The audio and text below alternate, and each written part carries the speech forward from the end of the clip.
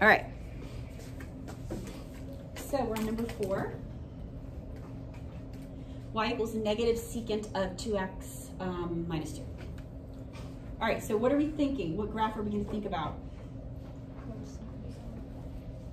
Okay, we're thinking about graphing y equals negative 3 cosine 2x minus 2. What's the amplitude? 3.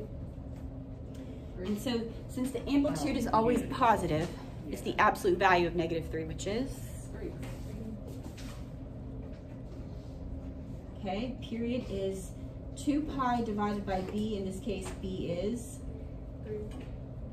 B is the number, wait. So 2 divided by 2, that's just excellent. Therefore, the unit is? Put that on my graph. Wait, how did you get the unit? Sorry. The unit, we're taking the period and we're chopping it up into nice 4 oh, yeah. pieces. Okay, so we're just taking the pi and dividing it by 4. Gotcha. I didn't show that, but that's how we got that. Okay, phase shift. -2. No, sorry, that's vertical. Okay, let me put the vertical in for you here. Love it when we don't have a phase shift. Okay, excellent. All right, let me draw in my new x-axis, -2.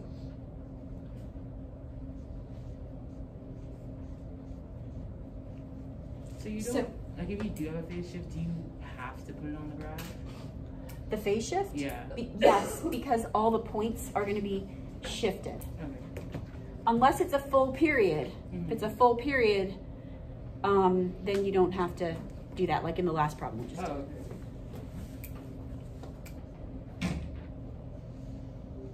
Okay, so where are we at? We are graphing, we're thinking about graphing cosine. The parent function of cosine of 0 is 1, right? So we start high. In this case, it's negative, and we have a stretch of 3, an amplitude of 3. So here's our like 0, 0. That point is not on our graph because we're graphing cosine. So where am I going to start? High, low? Low. Because it's negative. Because it's negative. Excellent. 1, 2, 3. There is my starting point.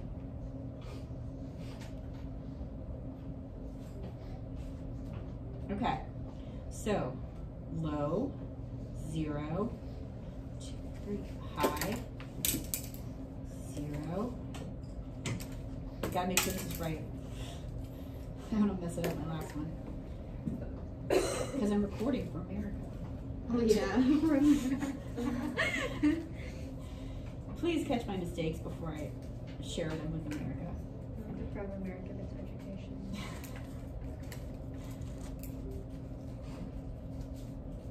Get in.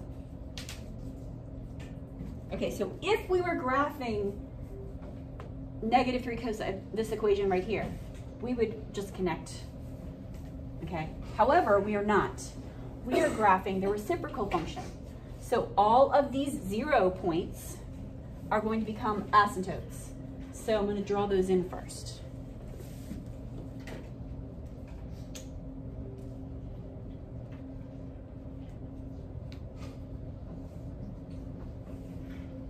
Oh my gosh, that music. You're gonna get copyrighted. Maybe they can't. Maybe America can't hear it on the video. Americans can hear it. Maybe we should play some other music on top of it. Industry Baby. Yeah, put back on your notes. Is there a clean version of Industry Baby? Definitely not. No, there probably is. You tried playing one. Somebody play my favorite song. Maybe like a kid's song.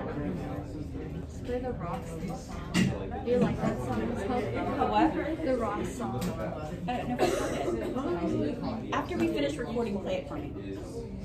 Actually, I haven't heard the entire thing yet, but Okay, so, just put those in the bottom. all right, we're almost finished. Now we need to draw on our graphs here, and they're going to be approaching the asymptotes.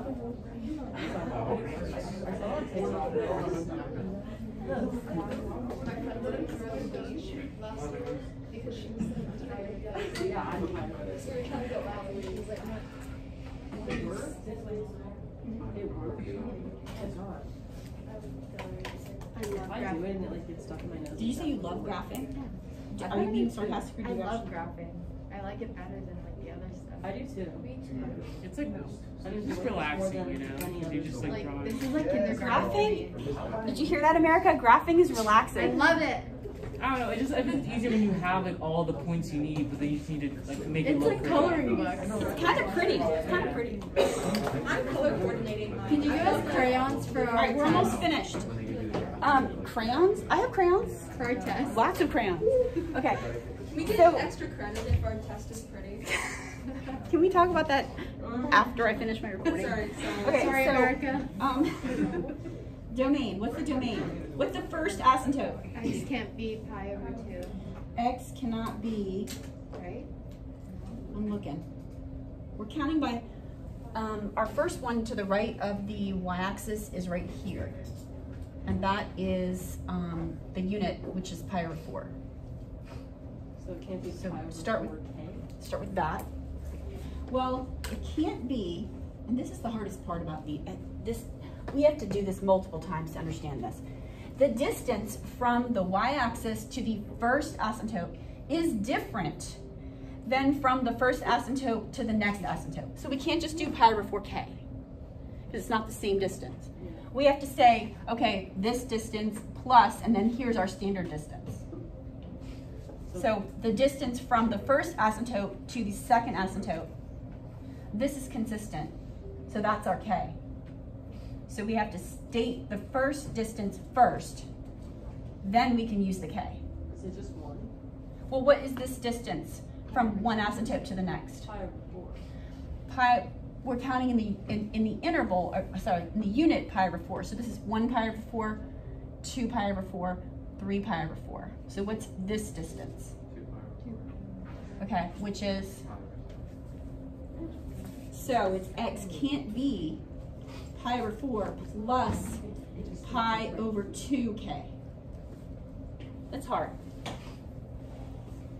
Again, if the distance from the y-axis to the first asymptote is the same as the distance for every other asymptote, then we just do that distance times k. Is that just for secant? No. What about cosecant? Because cosecant, we didn't include the first distance. That was because the distance was the same. The phase shift. Yeah. So, oh, and that one had a phase shift of exactly 2 full periods. So rather than go over 2 full periods, we just started because the points would be the same. Makes sense. Let's do the range and then we're done. So from negative infinity up to and including negative. In union with 1, 2, and